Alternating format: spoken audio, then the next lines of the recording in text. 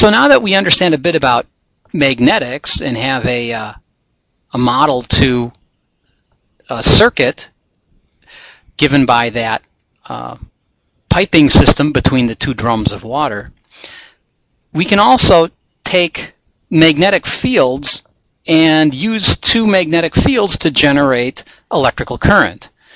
And this is in effect alternating current, or AC power.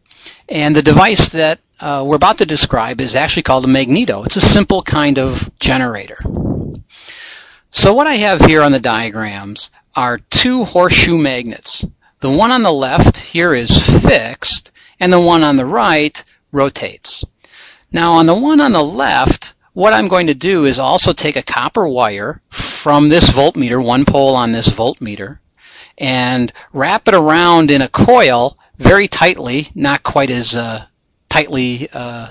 tighter than what I show here, but that coil of wire wraps very tightly in the windings around the horseshoe magnet and connect to the other end of the voltmeter. This is going to allow us to measure the electrical current in terms of volts that's produced by the motion of this rotating horseshoe magnet on the right.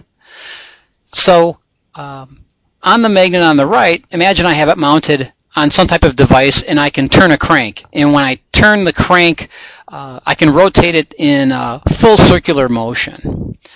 So using this simple device setup, what we're going to describe is how we can generate an electrical field from these two magnetic fields.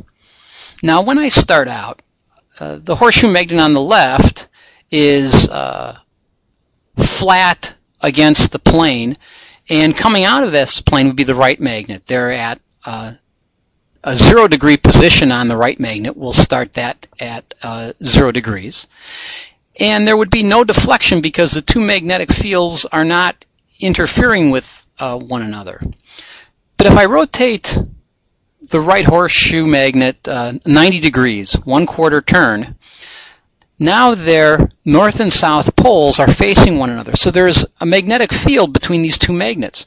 And that's picked up in the voltmeter here, given by the needle, which will be pegged all the way over to the right position. That movement of the needle in the voltmeter is due to this magnetic fields between both pairs of poles of these horseshoe magnets. Now if I rotate this another 90 degrees, we go to 180 degrees, and now the needle is back to 0. Again, the two fields are not interfering with one another. The two magnetic fields are not interacting. And so the needle goes back to the 0 reading on the voltmeter. Now if I rotated another 90 degrees, we're at the 270 degree position, and the like poles are facing one another, the two north poles and the two south poles. That's going to create a repelling force in the magnetic field, which pushes the needle on the voltmeter all the way over to the left and pegs it towards the left.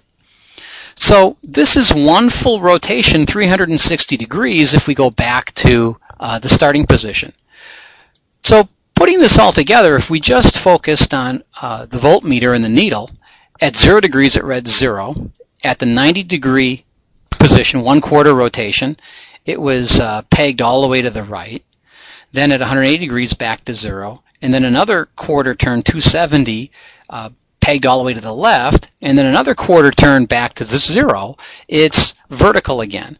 So the motion is up and down, then swings right, then back to the left, then all the way over to the left, and then back to neutral again, and then repeats, keeps repeating.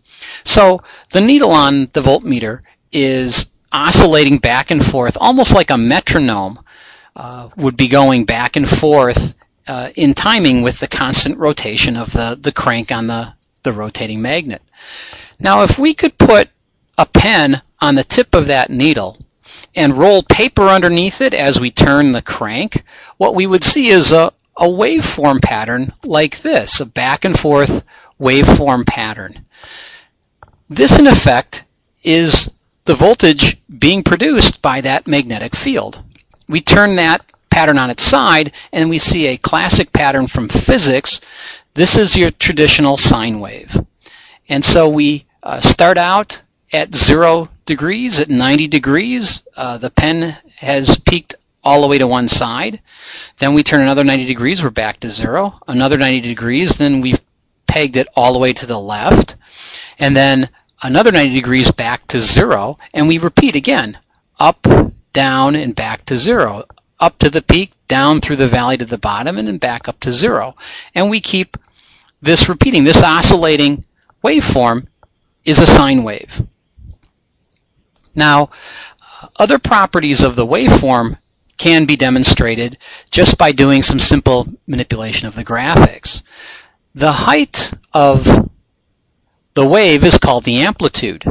So the distance from the peak to trough is the amplitude of the wave.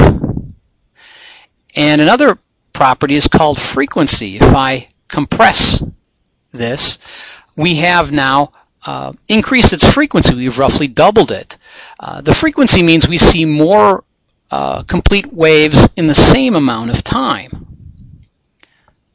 So the amplitude and the frequency of the waveform are two important properties of the waveform, and this in effect is the voltage pattern of alternating current, or AC power.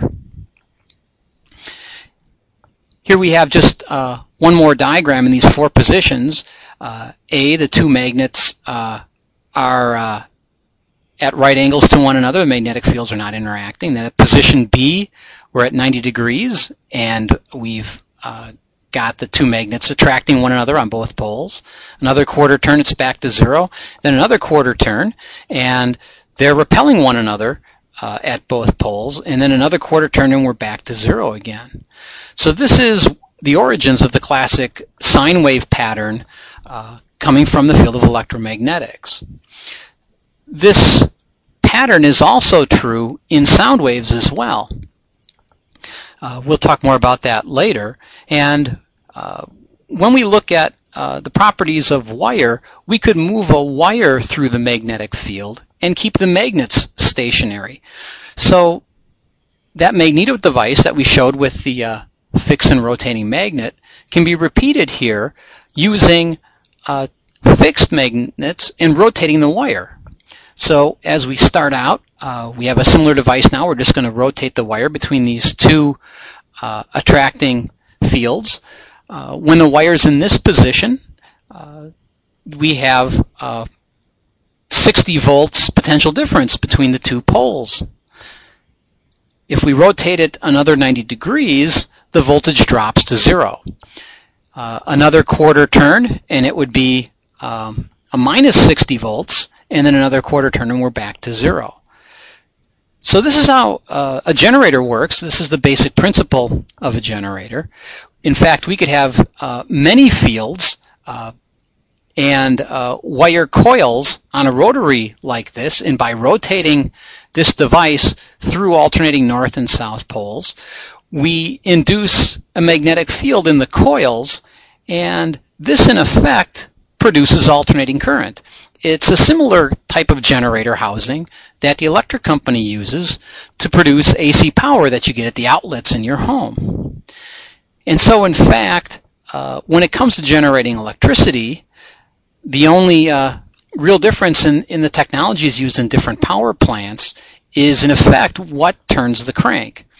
So if I go back to our previous magneto slides here,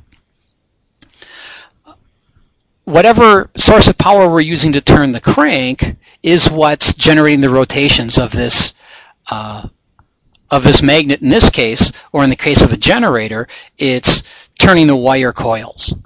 Now, for most power plants, what they use is steam. They'll attach a turbine to the device, and the turbine has fins on it, and they'll boil water, and the boiling water vapor rises past the fins on the turbine, and it rotates it. It can rotate it at very high velocities. Also, it could be generated through hydro power, water power. It might be a dam that has a a high force of water on the high end of the dam going through a narrow opening in the dam can turn blades on a rotary device that can turn the wire coils. And it may be other forms as well, more traditional water wheel type generator, or some type of treadmill kind of device, or any other kind of setting could be used to create the rotations that generate the circular motion. But essentially, power plants generate steam to do this rotation of the coils, and the only real difference in generating plants is what they use to create the steam. They could use coal. A coal-fired plant would heat water to generate the vapor steam, or they might use nuclear energy by having different jackets of water. Superheated water coming out of the reactor can move over and transfer its heat to water that actually is then evaporated and produces the water vapor to turn the turbine. But this is how power plants generate alternating current.